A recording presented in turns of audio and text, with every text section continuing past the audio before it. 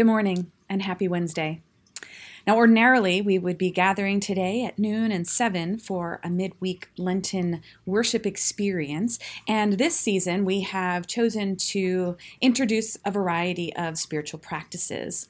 Now, since we can't gather for those worship opportunities, we thought we would make available a video with some practices in it. And so today, we are going to do something called praying with icons. And the intention is simply to seek God's presence by gazing into an icon and actually using it as a window to the unseen God. So I have picked an icon for us to use today, and it will come up on your screen. If you have an icon in your home that you would prefer to use, that is completely fine. Really, any piece of religious art will do. This is an ancient practice that Orthodox Christians have been doing for a long time. And so essentially what it's going to involve is coming to a place of quiet and peace within yourself, looking inward towards your heart to try and find that deep inner center. And there, feel the presence of God. It isn't to try to interpret the art, but let the art speak to you as a word from God.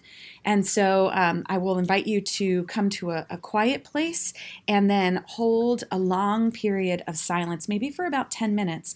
If that's comfortable for you, you can go the entire length. If less is better, that's fine. Just simply stop the video. And if you like to go longer, some people will do this for upwards of 20 minutes or more. It is completely up to you. As with any contemplative practice, all things are okay. If you have other thoughts that come into your mind, don't be upset about it. Simply dismiss them and send them on their way.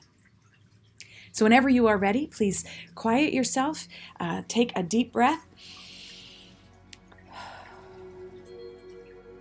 Take a moment to ask God for guidance, express your intention to seek God, and look inside. Descend deep into the center of your heart, where we will encounter the presence of God.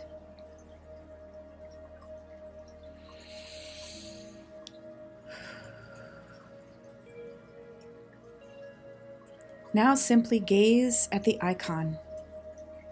Let your gaze be long and loving. Think of the icon as a mystical window in which you are on one side and God is on the other. Allow God to communicate with you by way of this image, but do not become anxious about how or when God may communicate. Simply continue to gaze and allow your heart to become still and open.